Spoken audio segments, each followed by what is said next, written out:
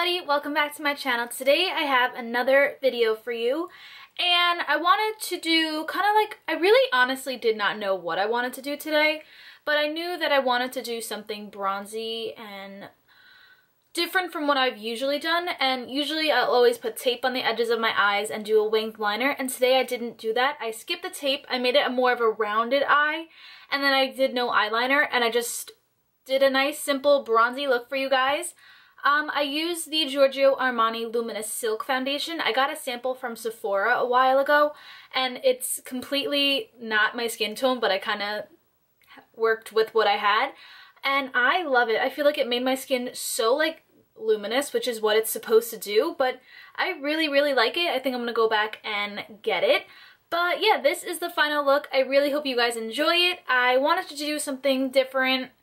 I mean, this really isn't that different, but from what I usually do with like the tape and stuff, but I really hope you guys enjoy this look. If you do, make sure you give it a thumbs up and subscribe to my channel. If you're watching this video on a computer, it'll be right here for you. I'll link it. And if you're watching it on like a phone or mobile device, it'll be down below if you want to subscribe to my channel. But yeah, thank you guys so much again for watching. If you have any requests, make sure you leave them in the in the description box below. All products that I used on my face, as well as just coupon codes if you want to know some coupon codes, whatever, that will be in the description box below. So yeah, make sure you check that and subscribe, and I'll see you in my next video. Bye guys. Hey everyone, so because you always see me priming my eyes first, I did that off camera, so I'm just jumping right into the tutorial, and I'm going in with the Morphe Jaclyn Hill Favorites palette, and the shade that I'm using is the second row, and it's the second color. So I hope that makes sense. The clip in the beginning will show you a good area of where I got the color, but it's just a matte brown, light brown shade. I'm just putting that in my crease as my transition color.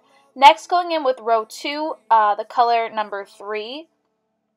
It's kind of a darker brown, and I'm just putting that all over my eye as well. I'm keeping the look very rounded. I want it to be a rounded look.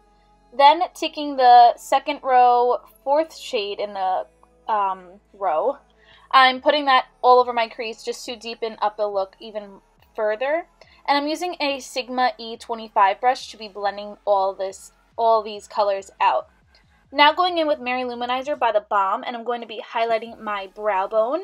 And then after that, I'm going to be just further blending all the colors a little bit more better together. That made no sense. But I'm taking the second row, 5th color, and I'm wetting the brush before I do this. That way the color goes on a little bit more pigmented, and I'm also packing on the color. I'm not swiping it on, I'm packing it. So as you can see here, the color is so pigmented, and I just think these colors go really well together. Then just taking my blending brush and further blending everything out.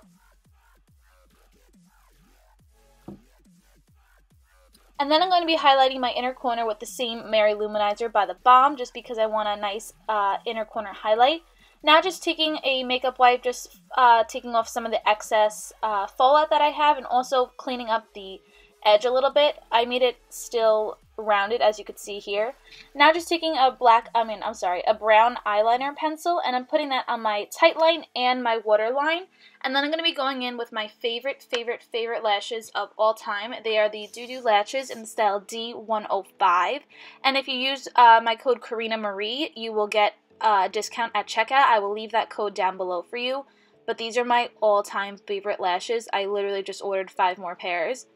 But I am obsessed with these. The band is thin, so you're able to wear them with a look like this without a winged liner.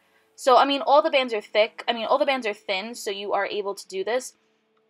Sometimes with thicker bands, it's harder to wear them with like a look when you're not wearing winged eyeliner. But these worked perfectly. I love these so much. And I wasn't really in the shot for this, so I'm taking just a matte brown shade, and I'm just smoking out my lower lash line. And then I'm taking the Kat Von D eyeliner pencil or pen, and I'm putting that over my my lash band, just to make it look a little bit more like I'm not wearing lashes, even though this step was very unnecessary. Then just adding mascara, and then moving on to her face because her eyes are officially done.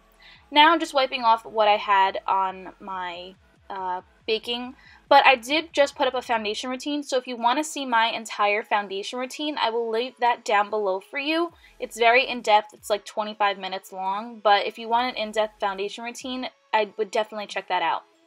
So now I'm taking Becca Cosmetics with the Jaclyn Hill collaboration Champagne Pop highlighter and putting that on my highest points of my face, which is my cheekbones, my nose, and my Cupid's bow. Next, I'm going to be lining my lips. I'm just using a nude lip liner from Clinque, and then I'm going to be going in with a color called Airy Fairy by Revlon, I believe it is. And then I'm going to be putting on a NYX, what is this? A NYX Butter Gloss in the color, I forget the color name. It's not Fortune Cookie, but again, I'll leave everything down below for you just in case you want to check it out. Then after that, we are done. We're going to be spraying our face to lock this whole look in, and we are finally completed with the look. I really hope you guys enjoy this. Make sure you leave down below in the comments what you would like to see next. I love you guys, and I will see you in my next video. Bye, guys.